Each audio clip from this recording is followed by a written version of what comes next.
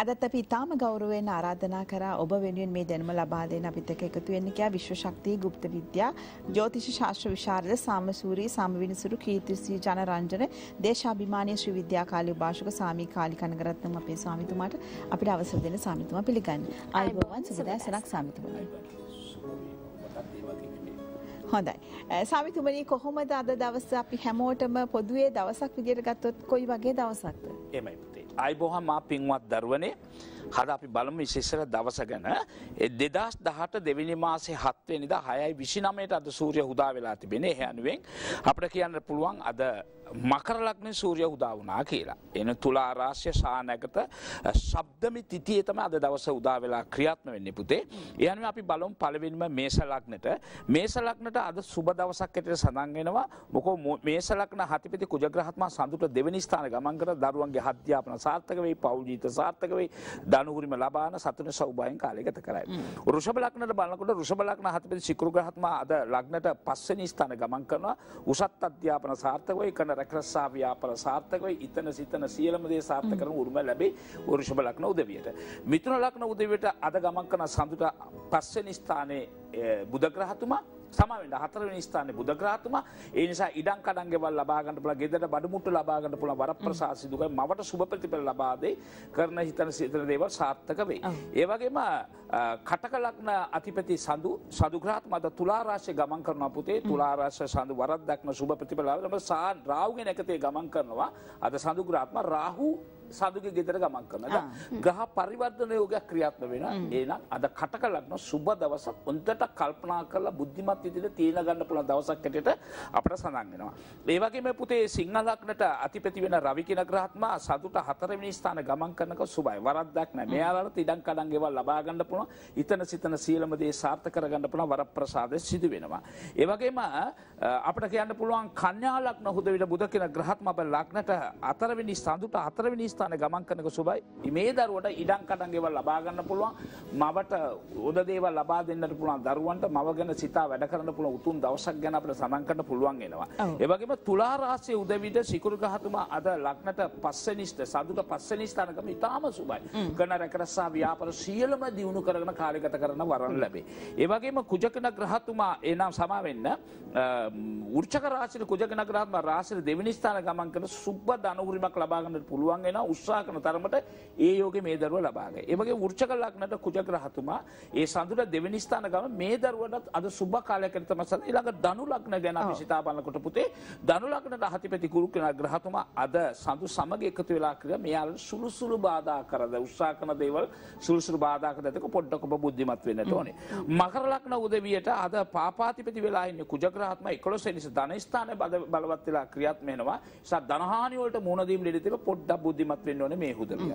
මකර ලග්න උදවියට අද සුබයි කියලා තමයි සඳහන් වෙන්නේ. මොකද මකර ලග්න උදේ සෙනසුරු ග්‍රහත්ම 3 වෙනි නිසා උත්සාහ කරන තරමට සුබ ප්‍රතිඵල ලබා දෙයි. එන සමාන කුම්භ ලග්න උදවියට. එතන ගියා මීන ලග්න උදවියට අද පොඩ්ඩක් සුබ මදි බව සඳහන් වෙයි. ලෙඩ දුක් කරද හිතන සිතන දේවල් බාධාකද ඇති කරගෙන පොඩ්ඩක් මන්ද ක්‍රියාවෙන් මුහුණ දීමට ඉඩ තිබේවි.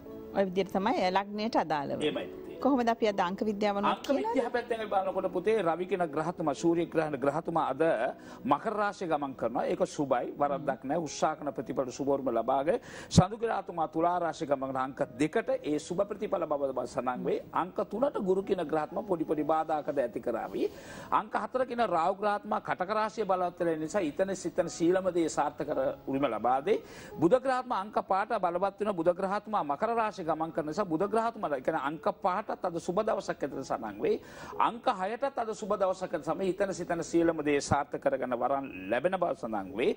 අංක 7ට අද කේතු ග්‍රහතුමා මකර රාශිය ගමන් කරන අදත් එහළට සුබ කාලයකට සඳහන් වෙයි. අංක 8ට සෙනසුරු කියන ග්‍රහතුමා 12 වෙනි ස්ථාන ගමන් කරන සිකුරු ගැනගතේ මිතුරු නැකත ගමන් කරන එනත එයාලට සුබ ප්‍රතිඵල ලබා දෙයි. අංක 9ට සුළු බාධාකද හැත කරන උත්සාහ කරන ප්‍රතිඵල සුබවීම ලබා ගන්න කාර්යගත කරයි. ඔය විදිහට තමයි දවස සම්බන්ධයෙන් අපි උනන්දු වෙනවා නම් මතකයේ තබා ගන්න ඕන කාරණා. හොඳයි. ස්වාමිතුමනි දැන් අද අපි ඊටාම හොඳ කතාබහක් අපි මම හිතන්නේ මාස ගණනාවක්ම අජානී දිගින් දිගටම වාස්තු විද්‍යානුකූල දැනුම නිවැරදි ආකාරයෙන් සාමිතුමා විසින් නිර්මාණය කරන ලද බ්‍රහ්ම සූක්ෂම වාස්තු විද්‍යානුකූල පොතේ දෙවනි කොටසත් සමගින් ඉඩමක් තෝරා ගන්නා ස්ථානයේ සිටම කොහොමද ඉඩමක් ඒ මිලදී ගත්තයින් පසුව නිවසක් නිවැරදි ආකාරයෙන් ඉදි කරන්නේ කියන කාරණා සම්බන්ධයෙන් ප්‍රධාන දිශා සහ අනුදිශා සම්බන්ධයෙන් ඒ දිශාවන් වලට අධිපති ග්‍රහයන් වහන්සේලා සම්බන්ධයෙන් සියලු කාරණා කතා කරා. අපි ගිය සතියේට කලින් සතියේදී මේ ඉදි කරපු නිවසට ගෙට ගෙවදීම සම්බන්ධයෙන් උත් කතා බහ කරා. දැන් අපි හැමෝම ජීවත් වෙන නිවස එහෙම නැත්නම් අපි ඉදි කරන්න බලාපොරොත්තු වෙන මිලදී ගන්න බලාපොරොත්තු වෙන නිවස සම්බන්ධයෙන් කෙනෙකුට හිතෙන්න පුළුවන් මේ සමිතුම දැන් වාස්තු විද්‍යානුකූල දැනුම ඉතාම පුළුල් විශාල ප්‍රමාණයක් තියෙන මේ විෂයේ. ඒක නිසා තමයි සමිතුමා මේ කාරණා නිවැරදිව පියවරින් පියවර කියලා දෙන්නේ. දැන් මේක ලග්නයට අදාළව කොහොමද වාස්තු විද්‍යානුකූල දැනුම අපි ගලපගන්නේ? අපිට දැනෙන්නේ කොහොමද? අපි මොකද්ද දැනගෙන ඉන්න ඕනේ? දැන් මගේ ලග්නය ගත්තොත්, අජානිගේ ලග්නය ගත්තොත්, සාමිතුමාගේ ලග්නය ගත්තොත් වෙනස්. පවුලක 5 දෙනෙක් ඉන්නවා නම් ඒ 5 දෙනාටම ලග්න 5ක් තියෙන්නේ. කොහොමද අපි දැන් එතකොට මේ වාස්තුව කියන වාස්තු විද්‍යානුකූල දැනුම පොදු නම් ඒ කාරණා පොදු නම් මේක ගලපගන්නේ හරි ප්‍රශ්නයක් නේ සාමිතුමනි. එතකොට හොඳ සබ්ජෙක්ට් එකක් පුතේ අද ඔයා මතක් කරේ. මම හිතුවේ මේක ජනතාවට ගොඩාක් ප්‍රයෝජන වෙන දෙයක් කියලා මම හිතනවා. හොඳ ප්‍රශ්න ටිකක් මතු වුණා. ඒ නිසා පුතේ අපි අද මේස ලග්න ඉඳලා පොඩ්ඩක් මතක් කරමු. ඒක හොඳයි කියලා මම හිතනවා. දැන් මේස ලග්න කියනකොට ලග්නාධිපති වෙනවා කුජ. ඔව්. ලග්නාධිපති පසුව අපි බලන්නට ඕනේ යෝගාධිපති. ලග්නට සපෝට් එක දෙන්න ග්‍රහතුමා කවුද? කවුද කියන බලනවා. ඒ බලනකොට අපිට පේනවා යෝගාධිපති මේස ලග්නට කියන්නේ පස්වෙනි ස්ථානාධිපති. පස්වෙනි ස්ථානාධිපති කියන්නේ සූර්ය ග්‍රහතුමා.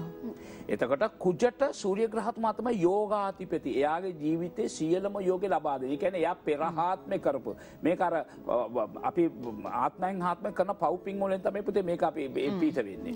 අපේ ලග්න ටික ලග්නයට අදාළව කේන්ද්‍ර සටහන පිහිටෙන්නේ. එතකොට ඒ හැනුවෙන් බලනකොට සූර්ය ග්‍රහතුමා තමයි යෝගාධිපති. සූර්ය ග්‍රහතුමා කියන්නේ නව ග්‍රහයාගේම නායක ග්‍රහතුමා. අපි හැමදාම බලන්න පුළුවන් ග්‍රහ මණ්ඩල තියෙන ග්‍රහතුමා සූර්ය ග්‍රහතුමා පමණයි. සඳුවාරි පොයි දවසට විතරනේ සම්පූර්ණ බලන්න පුළුවන් පුතේ. මෙතනක් තියෙන ලොකු රාසක් මේකේ හැංගිලා. තුන්වෙනි රාසයල මේස ලග්නට මේ කියන යෝගාධිපති මේස ලග්න සූර්ය ග්‍රහතුමා උච්චයි. සාමාන්‍ය සූර්ය ග්‍රහතුමා උච්ච වෙලා කුජ ග්‍රහතුමාත් උච්ච වෙලා බලවත් වෙලා ඉන්නේ. එයා ලොකු දේශපාලකෙක් වීමට වරප්‍රසාද සිදු කරයි. එතන රජයේ ලොකු රැකරක්ෂා කරන්න පුළුවන් වරන් තිබෙන කෙනෙක් බව සඳහන්. මේ ග්‍රහ දෙදෙනා තමයි අධි බලවත් වෙන්නේ. සාමාන්‍ය රජයේ රැකරක්ෂා කරන්න නැත්නම් පාලනයක් කරන්න පුළුවන් බල ශක්තිය තියෙන. මොන ආයතනොත් මේගලන්ට ආයතනයක් පාලනය කරන්න මේ දෙදෙනා බලවත් වෙන්නට ඕනේ. මේ දෙදෙනා බලවත් වෙලා අපි කියමු සූර්යග්‍රහම යෝගාධිපති නීච වෙලා ක්‍රියාත්මක එයාට බෑ ඒ ආයතනයක් පාලනය කරන්න. ප්‍රධානියෙක් වෙන්න බෑනේ. ප්‍රධානියෙක් වෙන්න බෑ. දැන් පවුලේ ගමුකෝ දැන් ඔබේ කේන්දර වුණත් මගේ කේන්දර කාගේ කේන්දර සූර්ය ග්‍රහත්ම උච්ච වෙලා ඉන්නවා නම් එයාලගේ පියා සාමාන්‍යයෙන්වත් ප්‍රසිද්ධ වෙලා ඇති. සාමාන්‍ය ගමේ ග්‍රහමසේක මාත්‍යක් ඇටියටවත් එයා බලවත් නැත්තම් ප්‍රසිද්ධ ගුරුවරයෙක් ඇටියට ක්‍රියාත්මක නැත්නම් තවත් ප්‍රසිද්ධ ඒ තමන්ගේ තත්ත්වය හැනුවේ ප්‍රසිද්ධ වීමක් ඉඩ තිබේ. සමිතුනි ඒකට අපි සාමාන්‍ය කතාවේදී කියනවානේ මෙයාට නම් රවි උච්ච වෙලා කියලානේ. අන්න ඒක. ඒ වගේ. ඒ කියන්නේ යා පළවෙනි තැන ගන්න පුළුවන් ස්ථාන හැම තැනකදීම ප්‍රධානිය වෙනවා. ප්‍රධානිය වෙනවා. ඒ වගේම පොඩ්ඩක් දක්ෂකම තියෙනවා කාටවත් බහින කතා කරන්න ඕන කෙලින්ම කතා කරන්න පුළුවන් බල ශක්තියකුත් එයාට ලැබෙනවා. මේ යෝගාධිපති කරන ක්‍රියාව. මෙතන ඊළඟ අපි ඔපොසිට් බලන්න ඕනේ පාපාධිපති. පාපාධිපති කියන්නේ පුතේ බාධකාධිපති. එනම් යෝගාධිපති කොච්චර අපිට කරපු පිනට උරිම ලබා දෙනවද? ඒ වගේ පාපාධිපති පෙරහාත්ම අපි කරපු බවට දඬුවම් දෙන ග්‍රහතුමෙක් ඇටියට ක්‍රියාත්මක වෙනවා. මෙන්න මේක තමයි පුතේ සියලුම දෙනාගේ ලග්නෙම් හොයන්න ඕනේ බලන්න ඕනේ කියන ප්‍රධාන කාරණේ. ප්‍රධාන කාරණා. ඒ හැර තව යෝගාධිපති කෙනෙකුත් අපිට උදා කරලා දෙන්නට පුළුවන්. එහෙනම් මේස ලග්නට අපි කියනකොට දෙවෙනි යෝගාධිපති වෙනවා ගුරු ග්‍රහතුමා. ඒ කියන්නේ ලග්නට 9 වෙනි ස්ථාන ධර්ම ස්ථානාධිපති. ලග්නට 5 වෙනි ස්ථානාධිපති අපිට කියන පුණ්‍ය ස්ථානාධිපති කියලා. ලග්නට 9 වෙනි ස්ථානාධිපති කියන අපි ධර්ම ස්ථානාධිපති කියලා සඳහන් කරනවා. මේක ඉතා වටිනා දෙයක්. එහෙනම් ධර්ම ස්ථාන දැන් මේස ලග්නට අධිපති ධර්ම ස්ථානාධිපති ගුරු ග්‍රහතුමා එමෙ ස්ථානෙ ඉන්නවනම් නැත්නම් එයා කියලා 5 වෙනි ස්ථානෙ උච්ච වෙලා ඉන්නවනම් එයාගේ කෙරෙහි ඉතාම සුබ කෙන හොඳ ගති ගුණ තිබෙන කෙනෙක් බව සඳහන් කරනවා. උත ඇත්ත වශයෙන් කියනවා නම් ඕනම කෙනෙක්ගේ කේදරෙන් බලලා මෙයා කවුද මොන වගේ කෙනෙක්ද කියලා කියන්න පුළුවන්. පුළුවන් හොඳ ජෝෂ්ණමාත්මිකට. නමුත් දැන් මම වුණොත් මට කියන්න මම ලකුවට කියවන්නේ නැහැ. මට කියන්න ශක්තිය තිබුණා මම කියන්නේ නැහැ ඒවා. සමිතුනේ ඒ කියන්නේ පුද්ගලයෙකුගේ අපිට නොපෙනෙන දෙයක් නේ ගතිගුණ කියන එක නේද? ඒ හැකියාව දක්ෂතාවය ඒ එහෙම කාරණා දක්ෂ ජ්‍යොතිෂවේදියෙකුට කියන්න අනිවාර්යෙන් කියන්න පුළුවන් පුතේ. සාමාන්‍යයෙන් අපිට උනක් කියන්න පුළුවන්. නම අපි කියන්නේ නැහැ ඒවා. කියන්න ඌමනාවක් නැහැ. කෙනෙක් මොකටද ඉන්නේ මෙතනට කේන්දර බලන්න මොන හේතු කාරණාවද කියනවාද? ඒ ගැන තමයි අපි සබ්ජෙක්ට්. අපි කියනවා පුංචි දරුවෙක් වෙනවා අපි බලන්නේ එයාගේ අධ්‍යාපන කොහමද? එයාගේ අනාගත කොහමද? එයාට ලෙඩ දුක් තිබෙයිද කියලා. සාමාන්‍ය තරුණ ළමෙක් වෙනවනේ එයාගේ බලන්න රැකරස්සා කොහමද? එයාගේ විවාහ ජීවිත කොහමද? ඒ ගැන තමයි බලන්නේ. සාමාන්‍ය පොඩ වයසට ගිය කෙනෙක් ආවම නම් එයාගේ රැකරස්සා ගැන බලනවා. එයාගේ ලෙඩ දුක් කරදර බලනවා. එයාගේ මාර්ග ගැන බලනවා. ඒ නිසා කේන්දරෙන් අපි ගන්නකොට කේන්දර ගත්ත ගමන් ඒ ගැන තමයි වැඩිපුර කියන්නේ. ඒ ගැන කියනකොට අපි ආපු උදවිය හිතනවා සාමිතුමා හරි දක්ෂයි නේ කියලා. දක්ෂකමක් නැහැ. ඒක එක පැත්තකට මගේ කට්ටකමක් කියලා කියන්න පුළුවන්. මොකද ඒකත් මම කියන්නේ කට්ටකමක් කියන්නේ මගේ සූක්ෂමයක්. ඒ කියන්නේ මොන දෙයකට මෙයා අහවද ඒ දෙකේ ඒ දේ කියන එක ඉතා වටිනවානේ. බලාපොරොත්තු වෙමින් ඉන්නේ. එයා කියන සාමිතුමා හරියට මගේ විවාහ දෙන්න හරියට මම දරු සම්පන්න නැහැ කියලා හරියට. මෙන්න මේ වගේ සියලුම දේ මේ ග්‍රහයන්ගෙන් අපි ලබා ගන්න ශක්තිය බරින් තමයි පුතේ අපි කියන්නේ. එහෙනම් අද අපි බලන්නේ මේස ලග්නට කොහමද gedara වාස්තු යෝගේ ක්‍රියාත්මක වෙන්නේ කියන එකනේ බලන්න යන්නේ. එහෙනම් මේස ලග්න උදවි අපට සෙනසුරු පාපාතිපේති කියන සෙනසුරුගේ දිශාව ඇවිල්ලා බටහිර දිශාව. එහෙනම් බටහිර දිශාවේ වාස්තු දෝෂ නැති විදිහට වග බලන්න කියාගෙන යන්න පුළුවන් මට ඕන තරම් පොදු දේවල් අත්‍යවශ්‍ය දේවල් මම කියාගන්නවා. ඔව් දැන් ඔබ මේෂ ලග්න හිමියෙක් නම් දැන් හැමෝගෙම පවුලේ ඉන්න පුළුවන් නේ අජානි නේද? එතකොට ඔබ මේ ගැන අපි සැලකිලිමත් වෙන්න කියලා ඔබට කියන්නේ සටහන් කරගන්න පුළුවන් නම් මේක පොදු කාරණාවක්. හැමදාම ඔබ ජීවත් වෙන ස්ථානයේ මේ නිවැරදි ආකාරයෙන් පවත්වාගෙන යන්න උනන්දු වෙනවා නම් ඔබට යම් කිසි විදියක තියෙන බාධාවක් කරදරයක් අර දිශාව සම්බන්ධයෙන් අවම කරගන්න පුළුවන්. අනිවාර්යයෙන්. අපි සඳහන් කරමු. දැන් බලමු අපි අර බටහිර දිශාව පළවෙනිම අපි වාස්තු වල මීට ඕන තරම් කියලා තියෙනවා. නැගෙනහිරට වඩා බටහිර දිශාව ඉඩ ප්‍රමාණය වැඩිපුර තිබෙනක සුබ නැහැ. ඔව්. ඕකේ?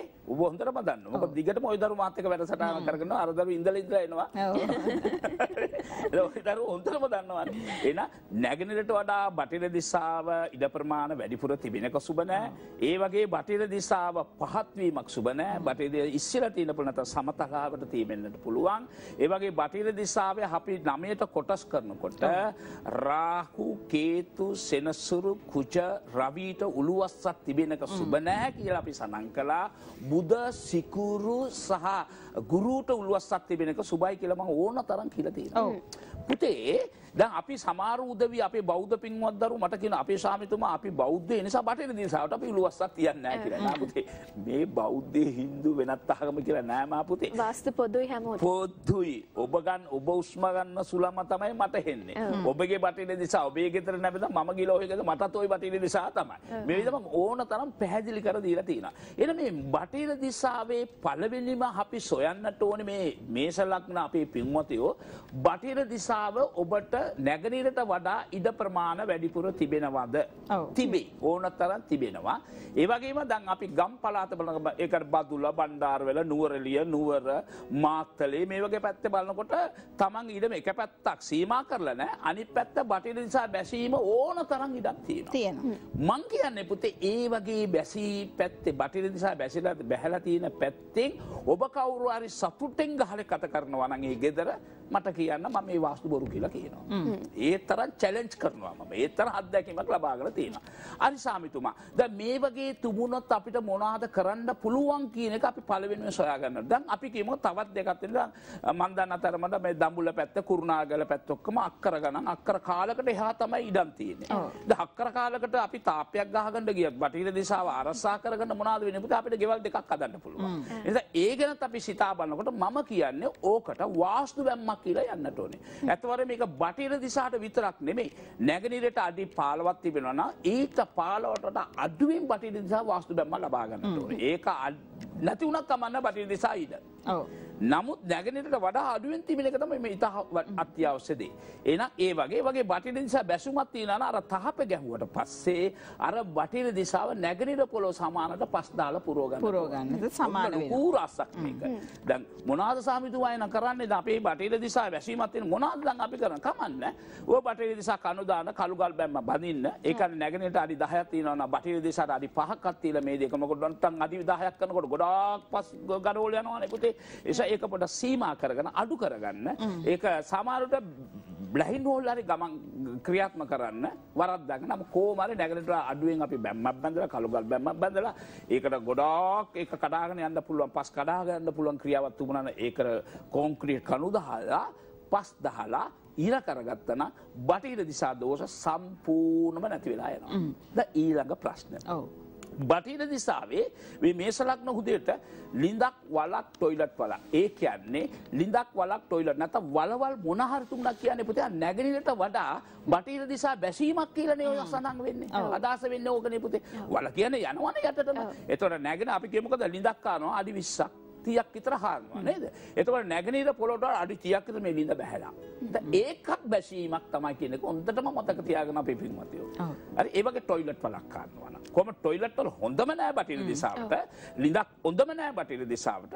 බටහිර දිසාව වලක් හොඳ නෑ කියන එක තමයි පැහැදිලිම කියන්නේ. තිබෙනවා නම් ඒක අර බැසීමක් ඒ අර ප්‍රතිඵලට එයාලා මුණ දෙන්න සිදු වෙනවා. අසුබ ප්‍රතිඵලට මුණ දෙන්න සිදු වෙනවා. ඔව් සාමිතුමනි දැන් බටහිර දිශාවේ අනිකුත් අනුදිශා දෙක අපි වයඹ හෝ නිරිත ගත්තොත් එතකොට මේක ප්‍රශ්නයක්ද ගැටලුවක්ද දැන් කෙනෙකුට හිතෙන්න පුළුවන් දැන් අපේ බටහිර දිශාවේ ඉඩම ගත්තොත් මේ ප්‍රධාන දිශාවක් විදිහට බටහිර පැත්තේ තියෙන්නේ දැන් වයඹේ තියෙන්නේ ඒක ගැටලුවක් නැද්ද දන්නේ අන්න ඒක ඔතන මම දැන් එන්නේ යන්නේ පුතේ දැන් අපි බලමු මේ බටහිර දිශාව අපි 9ට කොටස් කරනවානේ පුතේ දැන් 9ට අපි කියමු ග්‍රහය පැත්තකට දාමු ඔක්කොම ග්‍රහය ගැන දන්නේ නැහනේ අපි 1 2 3 4 5 6 7 8 9 මේ 9 කියන මේ අංකෙන් මැද ස්ථාන කවුද ඉන්නේ බුදනේ. ඔව්. 1 2 3 4 5. මේ 9 පැත්තේ ගැන 9 8 8 6 5. එහෙනම් මැද ස්ථානේ බුදගේ ස්ථාන. එහෙනම් බුද කියන බලන්න ඒකත් අංක ශාස්ත්‍ර පැත්තේ ඒක ගොඩක් ඍෂෝරි අපිට කියා දීලා තියෙනවා.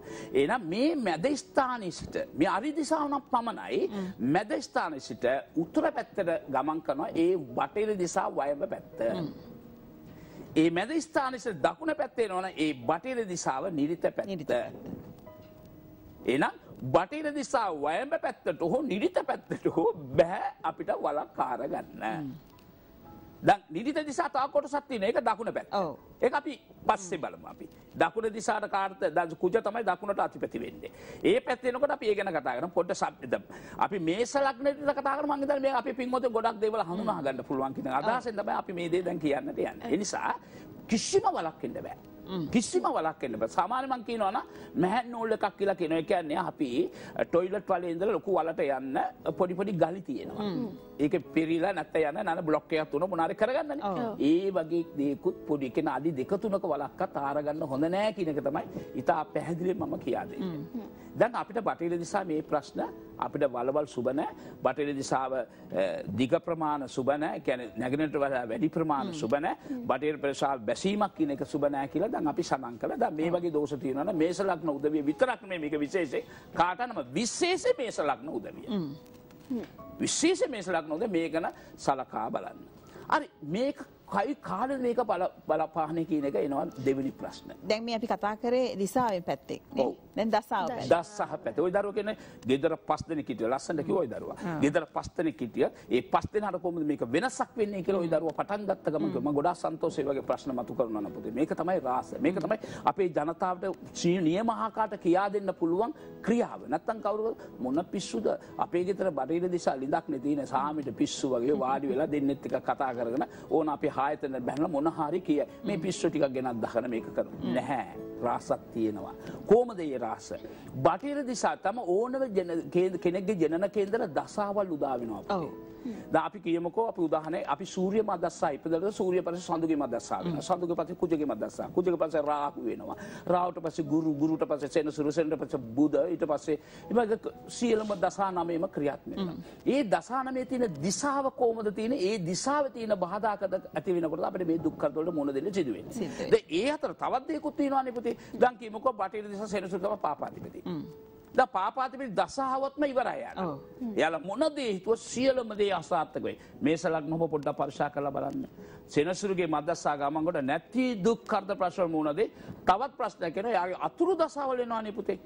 දැන් සෙනසුරුගේ අතුරු දසාව. සෙනසුරුගේ මදස්සාවේ බුධගේ අතුරු දසාව. කේතුගේ අතුරු දසාව. ඒ වගේම සිකුරුගේ අතුරු දසාව. රාහු කේතු සෙනසුරු එනකොට තමයි හොඳටම බය වෙන්න ඕනේ. අපි බලවත් වෙන්නත් ඕනේ. මොනවද කියන සොයා බලන්නත් ඕනේ. මේ නිකන් ඉන්නවානේ නෙමෙයි. අපිකම සෙනසුරුගේ මද්දස්සා සෙනසුරුගේ අතුරුදසා ගමන් කරනකොට පෙර කීපු යම්කිසි දෝෂයක් ඒ ගෙදර තිබෙනවා නම් එයාගේ ජනන කේන්දර සෙනසුරු ග්‍රහත්මා නීච වෙලා හිටියා නම් අනිවාර්යෙන් ගොඩාක් ගැටලු බරදර ප්‍රශ්න වලට විතර නෙමෙයි දීර්ඝායුෂ නැතිවීමට ඉඩ තිබේ. ඒ වගේම ශරීර යම්කිසි හාංගයක් නැති යාමට ඉඩ තිබේවි. දැන් මම කියන්නේ මේක කළා කියලා සාමිතුමා කොහොමද අපි පෙරහාත්මේ කරපු කර්මය මේක නැති කරන්න පුළුවන්ද කියලා අහනවා. නැති කරන්න බෑ. කවදාවත් කාටවත් කරපු පව. අපි මොන්න ග්‍රහශාන්ති පූජා කළ මොන්න බෝධි පූජා කළ මොනදී අපි ධර්ම ක්‍රියාත්මක අපි කරපු පවට අනිවාර්යෙන් දඬුවම් තිබෙනවාමයි. ඒක කිසිම සැකයක් නැහැ. වැරදි කරන ඔබ පොඩ්ඩ වැරදි දැම්ම අඩු කරගන්න ඕනේ. ගොඩාක් කට්ටිය වැරදි කරනවා. සාමිතුමනි දැන් අර මිනිස්සුන්ට මේ සැප හොඳ දේ කියනකොට ඒක එච්චර තකන්නේ. හැබැයි මේ පව ගැන කියනකොට වැරද්ද ගැන කියනකොට ටිකක් දෙපාරක් හිතලා බලනවා. හිතලා බලන්න ඕනේ අනිත් එක්ක වැරදි කරන්න එපා කියලා මේක ඍෂිවරය අපිට කියා දීලා තියෙන්නේ. අපි උත්තම බුදුහාමුදුරු, අපි ජේසුස් වහන්සේ, අපි නබිතුමා, අපි රාමතුමා මේ වගේ ඍෂිවරු කී දෙනෙක්ද? ඔක්කොම මොනවද කියලාද පව් කරන්නද කියලා දෙන්නේ නැහැ. එහෙනම් අපි කරනවානේ. එහෙනම් කරන පවට දඬුවම් තිබෙනවා කියන එක මේ වාස්තු පැත්තෙන් කියවෙනවා. එහෙනම් සාමිතුමා මේ වාස්තු දෝෂ නැති කරොත් ඔක නැති වෙයිද? ඔව්. නැති වෙන්නේ නෑ අඩු වෙන්නේ. අවම කරගන්න පුළුවන්. හානිය අඩු කරන්න. අනිවාර්යයෙන්. අපි බෝධි පූජා කරා කියලා අපි පෙරහත්මේ මිනිමරලා මෙහත්මේ බෝධි පූජා කරා කියලා ඒක නැති වෙන්නේ අඩු වෙනවා. යම් තාක් දුරකට දේව ආශිර්වාදේ බුදුන්ගේ ආශිර්වාද ලැබෙන. මොකද දැන් මෙයා හොඳ ළමයි. ඔව්. දැන් යහපත තමයි වැඩිපුර එකතු වෙන්නේ. අනිතක බෝධි පූජා කරන මස් මාළු කරගෙන කියලා බෝධි පූජා කරන්නේ නැහැ. එතනත් එයාගේ හඩු වෙනවා නේ පුතේ. මේ කියන්නේ ආගම ධර්ම කියලා තියෙන සියලුම දේ පුතේ මනුෂ්‍යයන්ට මාර්ගය කරලා කියලා දීලා තියෙන පව් කරන්න එපා. යහපතට කරන්න. එතකොට ඔබ හිතන සිතන සීලම මේක අපි හිතාගත්තොත් මේ ජීවිත පුරාම අපිට මේක සුබ පැත්තට ක්‍රියාත්මක කරගන්න පුළුවන් වෙනවා. ඒ නිසා මේ සෙනසුරු මේස ලග්නේ ඉපදිච්ච හොද උදවිය අපි ඒ වගේම තව ගයක් දැන් බටහිර දිශාවනේ මං කිව්වේ පාපාතිපතිගේ දිශාව කියලා. එතකොට බටහිර දිශාවේ කෙනෙක්ගේ කේන්දර අර දසාවනුවෙන් දිශා ක්‍රියාත්මක වෙනකොට එයාගේ ජනන කේන්දරේ ඒ ග්‍රහය මොකද ග්‍රහ 9 දෙනාම ඉන්නවා බටහිර දිශාවේ මේ සෙනසුරු විතරක් නෙවෙයි පුතේ. අපි කොටස් කළා පෙන්වන්නද මගේ පොතේ ලස්සන ක්‍රියාත්මක කරලා තියෙනවා. රවි, සඳු, කුජ, බුධ, ගුරු, සිකුරු, සෙනසුරු, රාහු, කේතු කියලා. එන සෙනසුරුගේ මතස්සාවේ අපි කියමුකෝ කුජගේ අතුරුසා ගමන් කරනවා කියනවනම් ඒ කුජ කින ග්‍රහත්මා ඒ කෙනෙක්ගේ කේන්දර නීච වෙලා තිබෙනවා නම් සතුරු වෙලා තිබෙනවා නම් එයාගේ අතුරු දසා කියනකොට ඔන්න ඇක්සිඩන්ට්ස්. නැත්තම් ශරීර සල්ල කර්මයක්. අනිවාර්යෙන් ඇති වෙන කිසිම සැකයක් නැහැ. මේක බුද්ධිමත් ජෝෂ්‍ය කෙනෙක් බලනවනේ ඒක සොයා ගන්නට පුළුවන් වෙන්නේ. ඒකත් වාස්තු මේක දෙකම දැනගෙන තිබෙන්නේ. මොන බලන්න අපි කොටස් කරලා දෙකම හඳුනා ගන්න ඕනේ. දෙකම හඳුනා ගන්න ඕනේ. මුතේ ඇත්ත වශයෙන්ම ජෝතිෂයට වඩා මං කියන්නේ වාස්තු වලින් තියෙන යෝගික කිසිද කියනවා නම් ඕනම හප්පලයක් අපට කන්ට්‍රෝල් කරගන්න පුළුවන් කියන රාස තමයි මෙතන තිබෙන්නේ. මේ රාස අපිට දැනගත්තොත් හරියට අනිවාර්යෙන් පුළුවන් අපේ ජීවිත ජය ගන්න. ඕනම දුර්වල අවස්ථාවකට වාස්තු විද්‍යාවේ නිරාකරණයක් තියෙනවා. ඔව්. දැන් මේ මම දැන් බලමු. නරක පැත්තනේ පළවෙනි බැලුවේ දෙයියනේ. ඔව්. හොඳ පැත්ත බැලුවේම නැහැනේ. දැන් අපේ උදවිය බය වෙලා ඇති. එහෙනම් හොඳ දසා කියන මං කියන රවිගේ මදස්සාව. ඔව්. දැන් කෙනෙක්ගේ මේස ලග්න වෙලා එයාගේ රවිගේ මදස්සා ගමන් කරනවා නම් එයාට ඒ රවි කියන ග්‍රහත්ම ලග්නෙම හුච්ච වෙලා ඉන්නවා නම් කාටත් ඔල්ලන්න බෑ අවුරුදු 6ක් එයාට. මොකද අවුරුදු 6ක් කාලේ එයාගේ බලේ එයාගේ මොන අතුරු දසාවවත් වැඩක් නැහැ. දැන් තියෙනවානේ පුතේ දේශපාලන පැත්තෙන් අපි පොඩ්ඩක් බලන්න. හැබැයි දේශපාලන කතා කරනවා නෙමෙයි මම වරදලා තේරුම් ගන්න එපා. දේශපාලන කියන්නේ මහරජය. ඒ කියන්නේ දැන් මහරජයක් කියලා තියෙනවානේ. ඊට පස්සේ තියෙනවා මොනවද කියන පළාත් මහන සභාව. මධ්‍යම ආණ්ඩුව. පළාත් පාලන ආයතන. ඊට පස්සේ තියෙනවා නගර සභාව. කියලා තියෙනවා තුනක්. එහෙනම් මහරජයේ බලවත් වෙලා තිබුණා පළාත් මහන සභාවට මොනවාක්වත් කරන්නේ පළාත් මහන සභාව බලවත් වෙලා තියෙනවා නගර සභාවේ ඉන්න උදින මොනවාක්වත් මොකද ඒගොල්ලන්ගේ යටතේ තමයි මේ ක්‍රියාත්මක වෙන්න ඕනේ. ඒ වගේම තමයි මේක. මහා දසාව ග්‍රහය බලවත් වෙලා ඉන්නවනම් අතුරු දසා ග්‍රහයට මොනවාක්වත් කරන්න බෑ. ඒ වගේම අතුරු දසා ග්‍රහය බලවත් වෙනවා අන්තර දසා ක්‍රියා ග්‍රහයට මොනවාක්වත් කරන්න බෑ. හැබැයි මේ තුදනම බලවත් වෙනවා ලොකු යෝගයක්. හැබැයි මේ තුදනම බලවත් බිඳලා තිබෙනවා නම් හොඳට ගුටි ගන්න සිදු වෙනවා කරපු පව තමයි උතන කියලා අපිට සඳහන් වෙන්නේ. තව දුරටත් ඔබ මොනවද කරලා තියෙන්නේ? ඔබට මොනවද ලැබෙන්නේ? ඔබ ජීවත් වෙන තැනත් එක්ක ලැබිලා තියෙන දේවල්, ලැබෙන්න තියෙන දේවල් වෙනස් කරගන්න පුළුවන්ද? මේක අවම කරගන්න පුළුවන්ද? යහපත් කාරණා නම් වැඩි කරගන්න පුළුවන්ද කියලා අපි ඔබට කියන්න සූදානම්. සාමිතුමා සම්බන්ධයෙන් තොරතුරු දැනුම් දෙන්න අපි සූදානම් මේ මොහොතේදී විරාමයක් ලබා ගන්න ප්‍රථම වැලිකඩ නාවලපාර ප්‍රධාන කාර්යාලයේදී සාමිතුමා ඔබට මුණ ගැහෙන්න පුළුවන්. මෙන්න මේ දුරකථන අංකයට කතා කරලා 0112 87 27 69 එහෙමත් නැත්නම් 0114 320 224 කියන දුරකථන අංකයට කතා කරලා එහෙම නැත්නම් දඹුල්ල කාර්යාලයේදී සමිතුමා මුණ ගැහෙන්න දවස කාලය වෙන් කරගන්න වෙලාව වෙන් කරගන්න මෙන්න මේ දුරකථන අංකයට කතා කරලා 0664යි 935යි 757 එහෙම නැත්නම් 0664යි 935යි 758 කියන දුරකථන අංකයට කතා කරන්න. අපි දකුණු පළාතේ ඉන්න ඔබට අවස්ථාව ලබා දෙන්න සූදානම් සමිතුමාගේ දුරකථන අංකය මාතර කාර්යාලයේ දුරකථන අංකය මතක් කරලා මේ දුරකථන අංකයට කතා කරලා සමිතුමා මේ කාර්යාලවල ඔබට හමු වෙන්න පුළුවන් දවස ඔබට දැනගන්න පුළුවන් ඒ වෙනුවෙන් ඔබ වෙනුවෙන් කාලයක් වෙන් කරගන්නත් පුළුවන්. මාතර කාර්යාලයේ දුරකථන අංකය 0414යි 933යි 02.7 එහෙමත් නැත්නම් 0414යි 933යි 02.8. අද අපි කතා බහ කරන්නේ ඔබ උපන් ලග්නයට අනුව කොහොමද වාස්තු විද්‍යාව ගලපගන්නේ කියලා. ඉතින් මේෂ ලග්නේ තමයි අපි තාමත් ඉන්නේ. දැන් සාමිතුමනේ දැන් අපි අසුබ ප්‍රතිඵල සම්බන්ධයෙන් කතා බහ කළානේ. හැබැයි මේ කෙනෙක්ගේ උපන් වෙලාව අනුවත් මේක වෙනස් වෙනවා. ගොඩක් වෙලාවට යෝගකාරකෙක් හිටියොත් එහෙම මේෂ ලග්නේ ගොඩක් සුබඵල ලැබීමේ වාසනා ගුණය වැඩි. හැබැයි පාපාධිපති බල වැඩි වුණොත් එහෙම ලැබෙන අසුබ ප්‍රතිඵලත් වැඩි. එතනදී කොහොමද මේ වාස්තු විද්‍යාව ගලප ගැනීම සිද්ධ වෙන්නේ? හොඳ ප්‍රශ්නයක්. යෝගාධිපති ලග්නේ උච්ච වුණා වගේ පාපාධිපති ලග්නේ නීච වෙනවා. මේෂ ලග්නෙට සෙනසුරු නීච වෙනවා. දැන් යෝගාධිපති උච්ච වෙලා රවි ග්‍රහත්ම උච්ච වෙලා හිටියනම් ඒ යෝගේ ලබා ගන්නටත් අපිට පිනක් තියෙන්න ඕනේ. මං කියන එක පැහැදිලිනේ. හොඳ දෙයක් ලබා ගන්න අපිට පිනක් තියෙන්න එපා.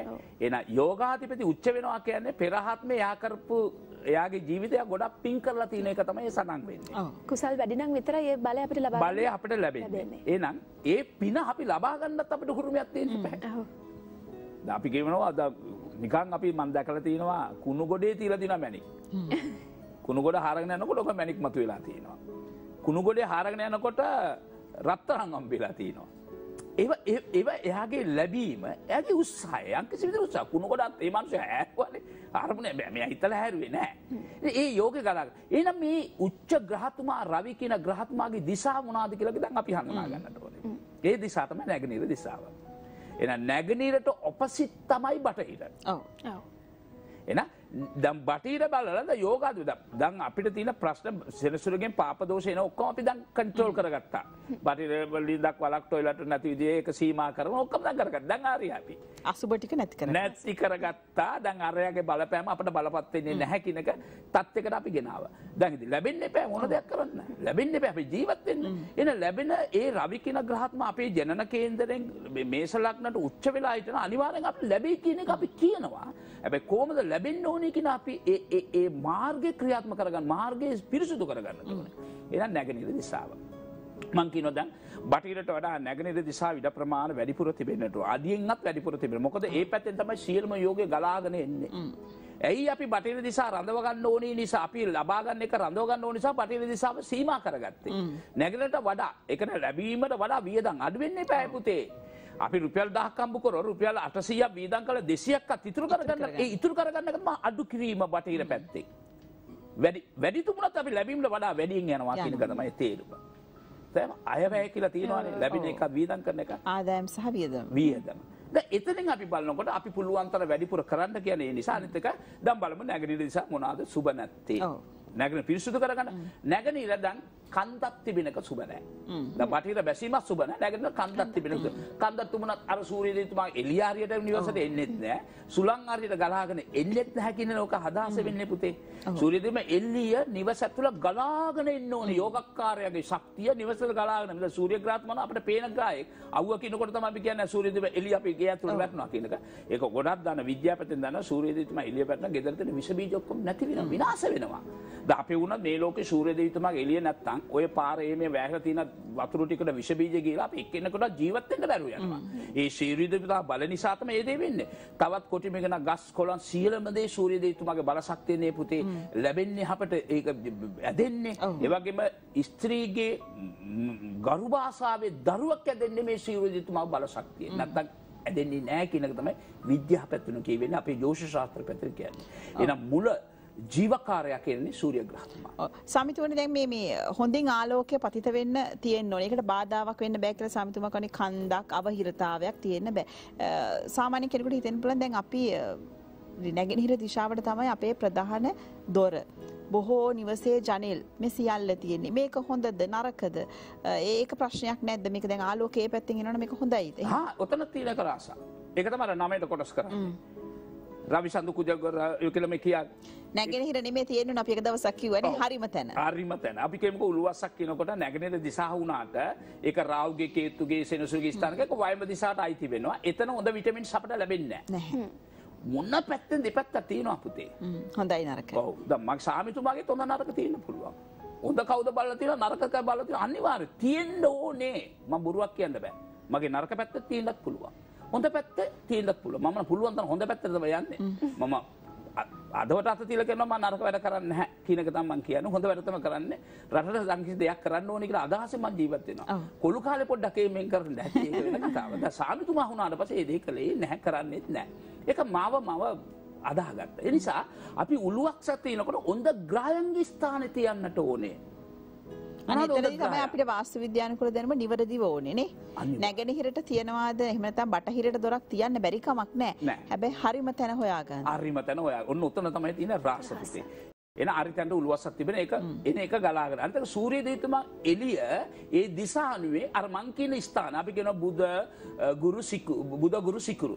මෙතන සූර්ය ග්‍රහ දිශා කෙලින් දිශා නම් කඩාගෙන එනවා ඒ එළිය ඇතුළට. උදේට තමයි එළිය ඉන්නේ. විටමින්ස් ශක්තිය ලැබෙන්නේ උදේවරුවේදී. සූර්ය ග්‍රහයට විටමින් ශක්තිය ලැබෙන්නේ උදේවරුවේ. සූර්ය උදා වෙනකොට ඒ සූර්ය දේතුමා එළිය සාමාන්‍ය මං හිතන අයාමාර 7 වෙනකොට එළිය ගේ ඇතුළට එනවා. ඒ තරම් විටමින්ස් එකක් ඒ ගෙදරට. මෙන්න මේ නිසා තමයි අර ඍෂෝරය කියන්නේ මේ ස්ථානේ මේ උළුවස්ස තියන්න කියලා. ඒක දිශා හඳුනාගෙන තියන්න කියලා කියවිලා තියෙන්නේ පොතේ. ඒක මම හොඳට පැහැදිලි කරලා තියෙනවා මගේ පොතේ. ඒ නිසා මේක එකක්. එතකොට ඒ නැගෙනහිර දිශා බැසීමක් තුනක් කමන්නක්ද සාමිතුමා? ඔව් කමන්නේ නැහැ. මොකද බැසීමක් තියෙනවා කියන්නේ සූර්ය ග්‍රහත් මත කිසිම බාධාවක් නැහැ.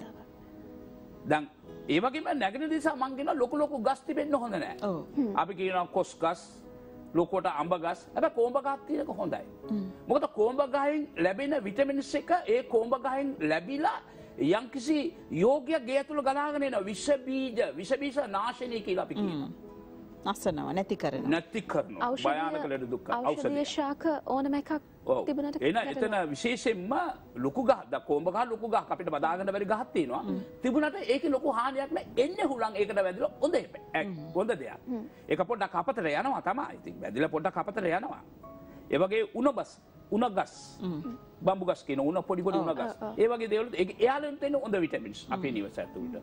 මේක ගොඩක් දේවල් තියෙනවා. ඒ වගේ නැගෙනහිර දිශාවේ ලොකු මහා ගස් තිබෙන්නට සුබම නැහැ. ඒක තිබෙන්න හොඳ නැත්තේ හේතුව අර සූර්ය ග්‍රහතුමා එන ශක්තිය බලය එයා නැති කර පැත්තකට දානවා.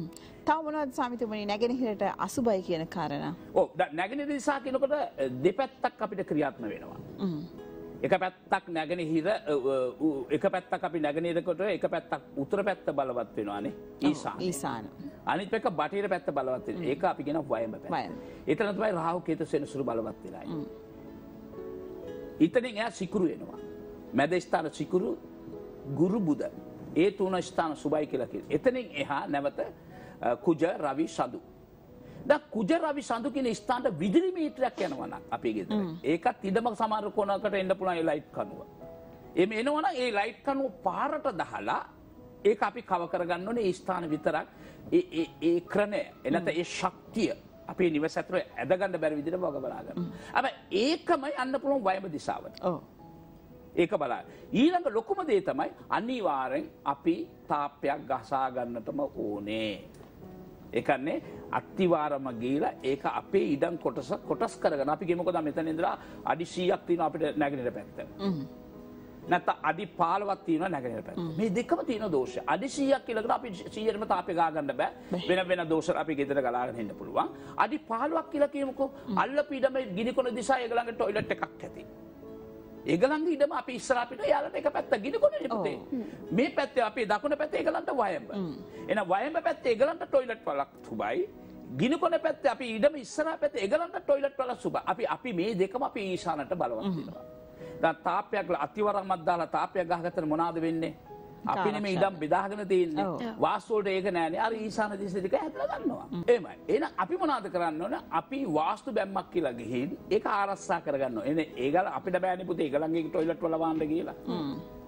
අවුරුදු ගණන් අඩු යන්න වෙයි අපිට. ඔව් එහෙම කියන්නත් බෑනේ නේද? දැන් අපිට ප්‍රශ්නයක් කියලා ඒ ගෙදර තියෙන පහසුකම් අපිට නැති කරන්න බෑ. ඔව් දැන් ලොකු ප්‍රශ්නයක් තියෙනවා අපිට.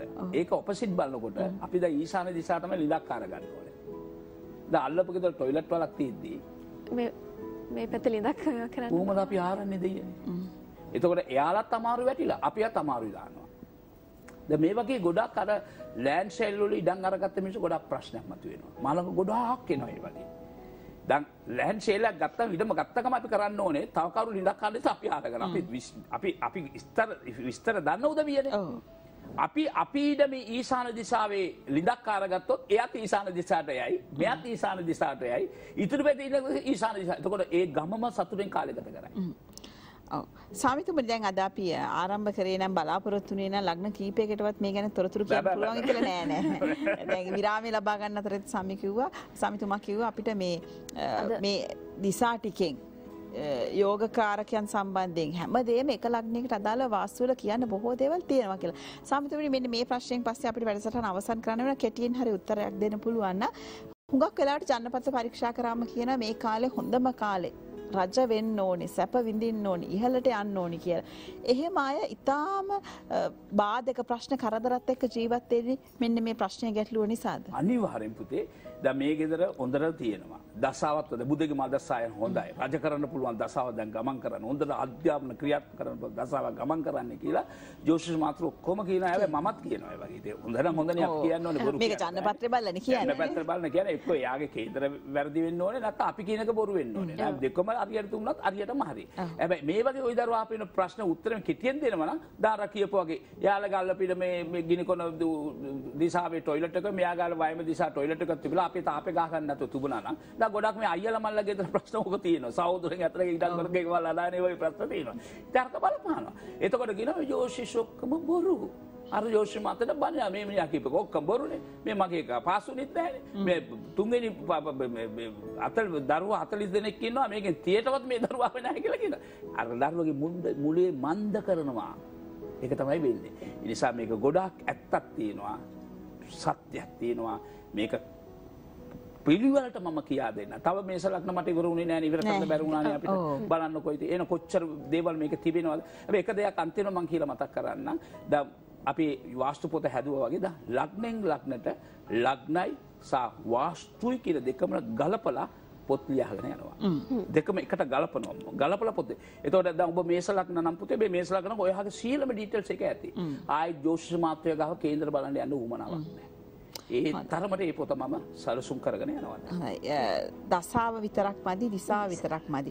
දසාවයි දිසාවයි දෙකම සමාන්තරව ගමන් කරලා ඔබේ ජීවිතයේ ඔබ කරලා තියෙන පෙර පුණ්‍ය කර්මයන් එහෙම නැත්නම් කුසල් නම් වැරදි නම් අකුසල් නම් මේ දේවල් අවම කරගන්නේ කොහොමද අකුසල් නම් කුසල් නම් වැඩි කරගන්නේ කොහොමද යම් කිසි විදියකින් ජ්‍යොතිර්වේදියෙක් ඔබේ චන්නපත්‍රයේ කියන පලාපලය නිවැරදි විදියට මත් විඳින්න නම් ඔබේ ගෙදර ඔබේ නිවස ඔබ ජීවත් වෙන තැනත් මේ දිශාව නිවැරදිව තියෙන්න ඕනේ ඒක පරිස්සම් වෙන්න ඕනේ කියලා තමයි අද දවසේදී සාමිතුමා සඳහන් කරේ අපිට සති 12ක් විතර කතා කරන්න පුළුවන්. තව පොඩ්ඩක් පරිපූර්ණ තප්පර ගන්න. දැන් මම කිව්වාද ලග්නෙට මේස ලග්නෙට පාපාධිපති සහ යෝගාධිපතිනේ. ඒතරගේ අෂ්ටමාධිපති, රෝගාධිපති බුදුහාම මේ කොච්චර තියෙනවද කියන්නේ. ඒක කියනකොට මම කියන්නේ මාස 4ක්වත් මේක ඉවර කරන්න බැරි. බැරි වේවි කියලා. ඒ තරමට තියෙන සබ්ජෙක්ට් එක. ඒ තරම් විශාල දැනුමක් තියෙනවා. හැබැයි ඔබ සතුටු වෙන්නේ ඒ සම්බන්ධයෙන් ඔබට ඉතාම හොඳ පොත් කීපයක් ඔබේ ලග්නයට අදාළව පොත් කීපයක්ම භාවිතා කරන්න නුදුරේදීම අවස්ථාව ලැබෙනවා. සමිතුමා වෙනුවෙන් ශක්තිය මට ලැබෙන්න ඕනේ ඔබගේ. ඔව් ඒක ලැබුණොත් තමයි මේක කරන්න පුළුවන්. අපි මේ සූදානම් වෙන්නේ ශක්තිය වෙනුවෙන් සමිතුමාට සුබ පතන්න. නිදි නුදුරේදීම ඔබට ඒ අවස්ථාව ලැබේවි. සමිතුමා ඒ වෙනුවෙන් දැනුම අත්දැකීම් එකතු කරමින් මේ සියලු කටයුතු සූදානම් කරනවා. ඇත්තටම සමිතුමනි අපි විශ්වාස කරනවා මේ පොත්පත් එලි දැක්වුවාට පස්සෙත් අපිට ඒ ගැනත් කතා කරන්න පුළුවන් වෙයි කියලා. ඒ වෙනුවෙන් සමිතුමාට ධෛර්ය ශක්තිය අපි ප්‍රාර්ථනා කරනවා. සියලු කටයුතු සාර්ථක වෙන්න. සමිතුමා මුණ ගැහෙන්න ඔබට පුළුවන්. ඔබේ ජීවිතය සම්බන්ධයෙන් වාස්තු විද්‍යානුකූල දැනුම ප්‍රශ්නයක් ගැටලුවක් තියෙනවා නම් නැති කරගන්න. එහෙම නැත්නම් ජ්‍යොතිෂය පිළිබඳව දැනුම ලබා ගන්න ශ්‍රී විද්‍යා ගණපති ජ්‍යොතිෂ කාර්යාලය අංක 132 ඒ වැලිකඩ වත්තපාර නාවල පාර රාජගිරිය ප්‍රධාන කාර්යාලයයි 0112 872 769 එහෙමත් නැත්නම් 0114 320 224 කියන දුරකථන අංකයට කතා කරලා සාමිතුමා එම ස්ථානයේ ප්‍රධාන කාර්යාලයේදී මුණ ගැහෙන්න පුළුවන්. දඹුල්ල කාර්යාලයේදී සමිතුමා මුණ ගැහෙනවා නම් ටයිල් ප්ලස් ගොඩනැගිල්ලේ උඩු මහලේදී තමයි දැන් කාර්යාලය පිහිටවලා තියෙන්නේ.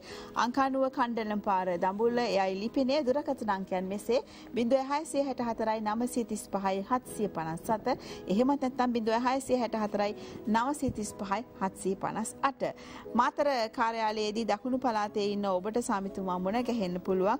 අංක 118 B එකෙන් එක හක්මන පාර මාතර දුරකථන අංකයන් මෙසේ 0414යි 933.27. එහෙමත් නැත්නම් 0414යි 933.28 කියන දුරකථන අංක වලට කතා කරන්න පුළුවන්.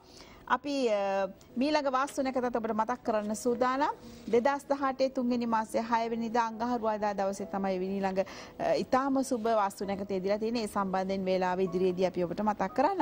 අපි සාමිතුමාගේ මේ නිර්මාණය කරන ලද බ්‍රහ්ම සූක්ෂම වාස්තු විද්‍යානුකූල පොතේ දෙවැනි කොටස ඔබට මේ දුරකථන අංක වලට කතා කරලා ඇනවුමක් විදිහට ලබා ගන්න පුළුවන්, නිවසටම ගෙන්වා ගන්න පුළුවන්.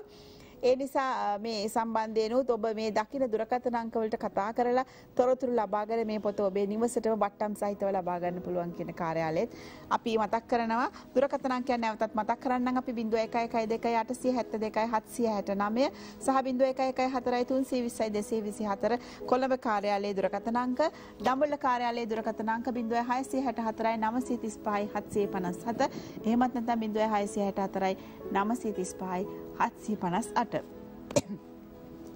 අපි මාතර කාර්යාලයේ දුරකථන අංකත් ඔබට මතක් කරන්න සූදානම් 0414යි 933.27. මාතර කාර්යාලයේ දුරකථන අංක මෙසේ මම නැවත මතක් කරන්නම් 041යි 493යි 307 041යි 493යි 308 කියන දුරකථන අංක වෙතට කතා කරලා සාමිතුමාව මුණ ගැහෙන අවස්ථාව තියෙනවා. ඔබට යම් කිසි වාස්තු විද්‍යාත්මක ගැටලුවක් තියෙනවා නම්, ජ්‍යොතිෂය සම්බන්ධ ගැටලුවක් තියෙනවා නම් ඔබට අවස්ථාව තියෙනවා සාමිතුමාම අවතලා අදාළ ගැටලුව නිරාකරණය කරගන්න. ඉතින් අද දවසේදී අපි සමුගන්න සූදානම් වෙන්නේ අද දවසේදී. සාමිතුමාට ස්තුතිවන්ත වෙනවා අද සහභාගී වෙන්න. මම ඔබටත් ස්තුති කරන්න, ඔබේ ආයතනත් ස්තුති කරන්න ඕනේ මේ වගේ වැඩසටහනක් කර ජනතාවට හොඳ දැනුමක් ලබා දෙන එක. ඒ නිසා ඔබටත් මම ස්තුති කරනවා. හොඳයි සාමිතුමනි, අපි බලාපොරොත්තු වෙනවා ලබන සතියේදී සාමිතුමා මුණ ගැහෙන්න මේ වගේ යහපත් දැනුමත් එක්ක අද දවසේ යහපත් වෙන්න කියලා අපි ප්‍රාර්ථනා කරනවා. අයිබෝවන්, සුබ දවසක්.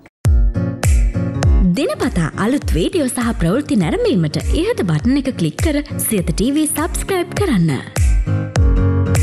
අලුත් වීඩියෝ ගැන මුලින්ම දැනගන්න මෙම සීනුව ක්ලික් කරන්න.